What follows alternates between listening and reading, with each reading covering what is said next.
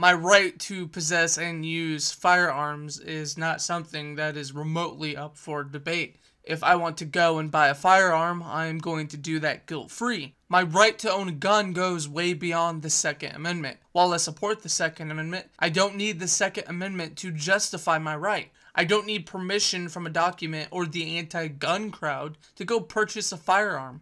When we talk about gun control and restricting my right to own a gun, from my perspective, it's like having a debate about whether or not we should have slavery. It's absurd. Personally, I believe it's time to stop being on the defensive. We've been trying to appease the anti-gun mob in order for them to accept us or leave our guns alone. We give in and allow a little bit of legislation to be passed, so we can say that we care too. But we try to reason with people who can't be convinced by any philosophical argument or statistics. The anti-gun crowd, the anti-gun mob, has no concern for your reasoning behind firearm ownership, nor do they understand your culture. Their lack of empathy doesn't allow them to consider your opinions, fears, or suggestions. We need to be radical in the face of unreasonable radicals who want to strip you of your rights. Every time there's a shooting of any sort, the anti-gun mob will advocate for the government to impede on your rights. They prove that time and time again when they cry for gun control.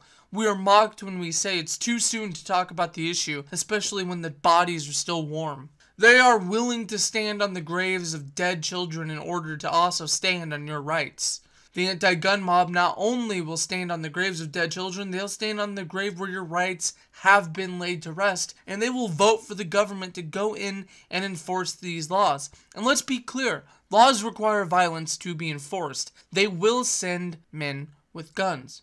There is not a single tragedy in the history of the world that serves as a proper justification to debate the rights of other people. If there was, we wouldn't have any rights at all. I'm not saying that we shouldn't have a civil dialogue with the other side, but what I am saying is don't lose sight of the bigger picture. Don't be so caught up in civil discourse to the point where you start conceding territory. You can have an honest and open discussion without putting your rights on the table where anybody can grab it. Thanks for watching my video. I hope you enjoyed it. If you want more content, don't forget to subscribe so you can check back and see more future videos regarding politics and culture. While you're at it, don't forget to hit the notification bell so you can be notified when a new video is uploaded.